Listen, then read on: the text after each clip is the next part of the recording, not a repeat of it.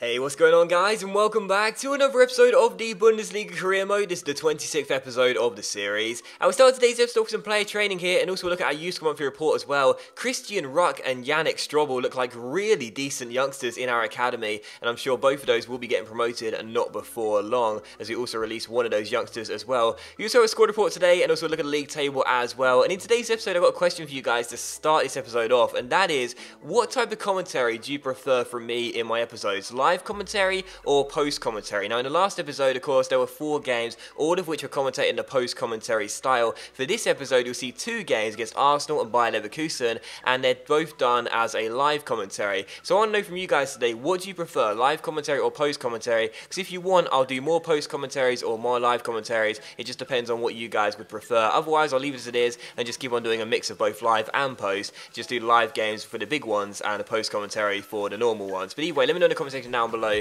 as I want to try and better my content always and make it even better for you. And if you prefer the live commentaries much more to the post commentaries, then I'll start doing them on a more regular basis.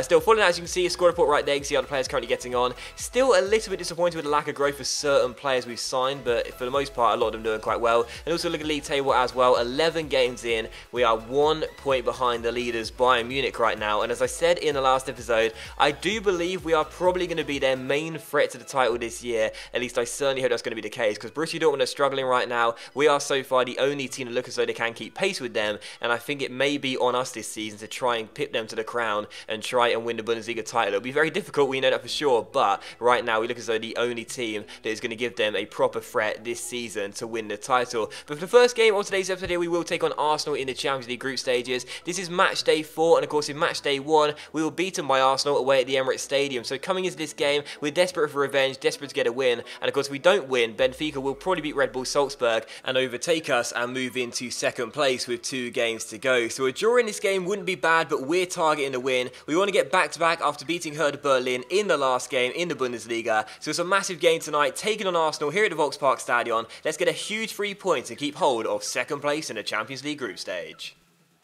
Corner to the Gunners, first real chance could come here, and Santi Cazorla will take it, swings it into the centre, and Valente there will to punch it away there for a crowd of bodies. Cazorla gets it back, now we and Walcott play a 1-2, and now Walcott into Cazorla. Cazorla goes for goal, Valente denies him at the near post. It was one of those moments where if I overcommitted, there would have been a man free for him to cut it back to, so Valente had to be on his guard at the near post, did well, good save, and then for the follow-up corner, punches the ball clear. So well done Valente, and we'll get the ball away.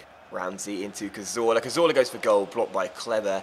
And now a chance on the break here as Tolisso receives the ball down the right-hand side. He's not the quickest, and neither Stendera. They've got enough pace, and he'll play it inside towards Correa here. Not in the game yet, Angel Correa. Holds the ball up, waiting for a runner. Luan's gone the wrong way, which is fantastic. So he keeps holding the ball still. Plays it inside to the skipper, Lewis Holtby. Holtby back to Tolisso. Simple passes here. Tolisso back inside to Holtby. Holtby receives the ball, goes for goal. Oh, he scored! He scored a goal, and Lewis Holtby has given us the lead 20 minutes in.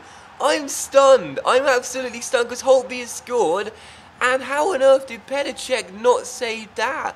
He played the ball inside to Stendera, Tolisso, sorry. Tolisso gave it back to him, and he let fly. And Petr Cech is an experienced and very good goalkeeper. And he's just, I don't know how he's let that go in. Did that take a deflection off Koscielny? Oh, it did. It did take a deflection off Koscielny. That's why it went in. Holtby's strike takes the deflection off Laurent Koscielny. We don't mind though. The skipper gives us the lead. And that's why Petr Cech is beaten. If you remember in the game of the Emirates, he was beaten by Timo Werner's strike, which I was a little bit critical of Cech, and I was wrong to do that, because it's actually a really good strike by Werner. But for that goal, I was stunned. I got the shot on target, which is good, but it seemed like a tame effort. But in the end, the reason it went in is because Cech was deceived by the deflection from Laurent Koscielny, and we lead tonight in a massive game at the Volkspark Stadion. We'll take him. It's not how I want to score goals, but we'll take them. A lucky deflection gives us the lead. Thank you, game. And here's Luan down the left-hand side, trying to cut past his man here. He'll get it back to Sakai, and he'll go for goal from range. Why not? And this shot just over the bar and behind for a goal kick. So a good start to this game, and we lead by the goal to 0. Sakai through to the goal scorer Lewis Holtby, who I'm so pleased for him to get the goal as well, because he was of course the one that gave the ball away against Arsenal at the Emirates for Giroud's second goal, which proved to be the winner. Of course it was me playing the pass, but either way, Sane down the right hand side, cutting past his man, getting inside the area, still Leroy Sane, gives it to Sendera on the edge of the area, drags the shot just wide the post. And in this first half, I must admit, Arsenal have had the possession, but I feel we've been the stronger side on the offensive end, so it's still 1-0 and chance for us to get a second, I feel. So final chance to half for Arsenal to get back on level terms. Santi Cazorla with this corner, swings it towards the edge of the area, Ramsey chests it down, goes for goal, shots blocked, second shot beyond the knee, goes wide of the post, and that will do it for the first half. So we are going to take a lead going into the break here at the Volkspark Stadion. Lewis Holtby's deflected shot gave us the opening goal, and I must admit I think we played a little bit better in that first half. Arsenal dominated possession as you would expect, but that man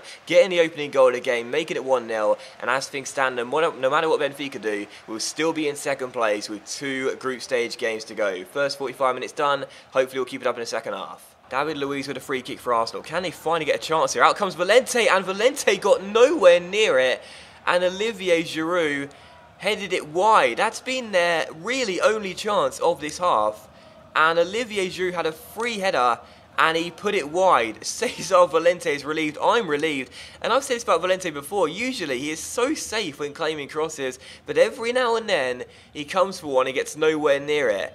And fortunately, for this one, Giroud can't take advantage. I give the ball away stupidly, and Ramsey goes down left-hand side, cross the way to the centre, and this time Valente does make up for it with a simple claim. So still 1-0 to Hamburg, and it looks as though the game is going to finish with this scoreline.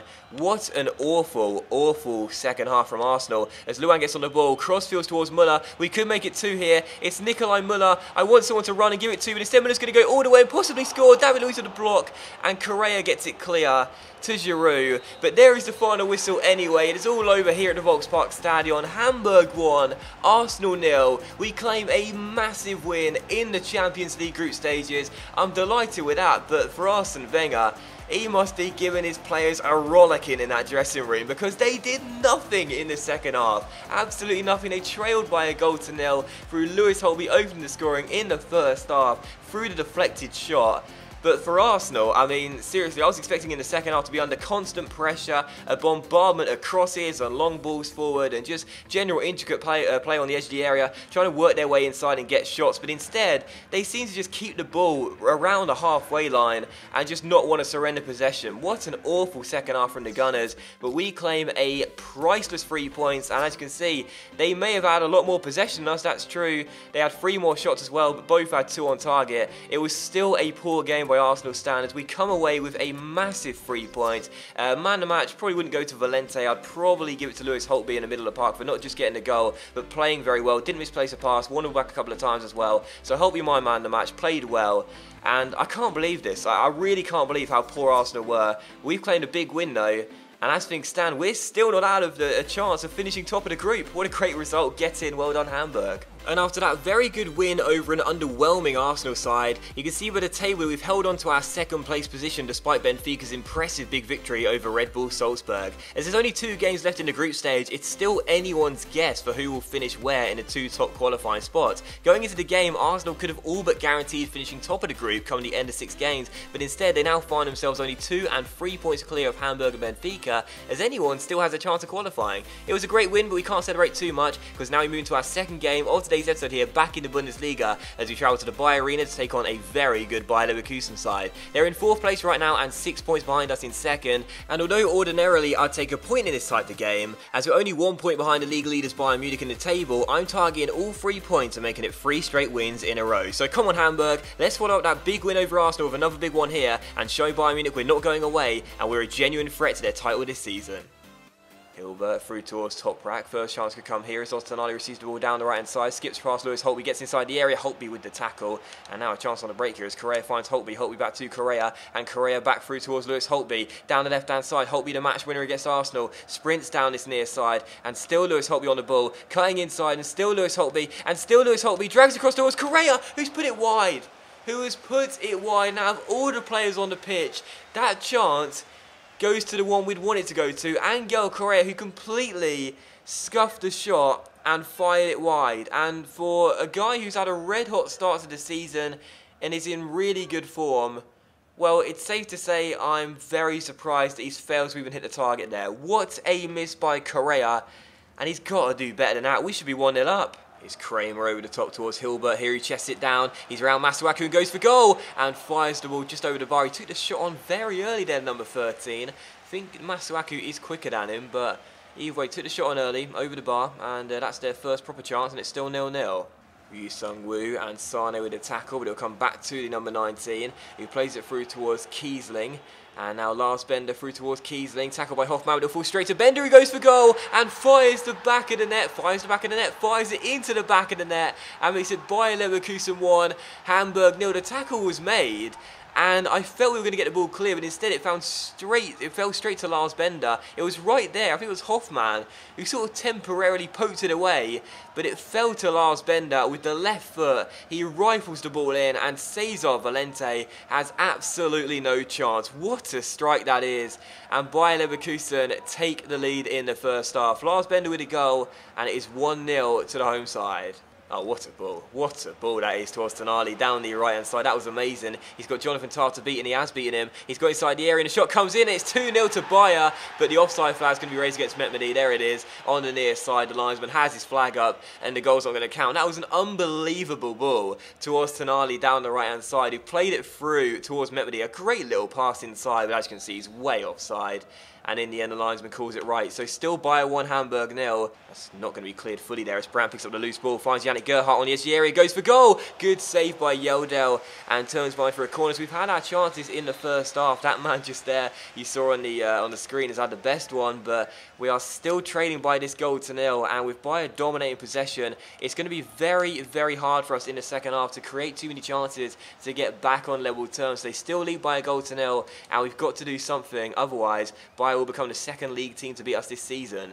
As Correa receives the ball and plays through towards Holtby down the left-hand side, trying to get around his man. Plays it through towards Correa. Nice little first touch, beats his man. Still Correa with the facial, gets inside. Angel Correa goes for goal and finds the back of the net. And he missed a great chance earlier on in this game, but he scored now to make amends and make it Bayer 1, Hamburg 1. Angel Correa skipped round his man, then took it inside with the fake shot, and with his right foot put the ball past Yeldel, and just before the break puts us back on level terms. So we missed a great chance, which was a far easier one in the first 10 minutes when we cut the ball to him. He somehow missed a target, but that strike does, and it finds the back of the net. What a great finish, and Angel Correa has already matched Dermich's tally of 8 goals in the Bundesliga last season and puts us back on level terms. Well done, Correa. 1-1.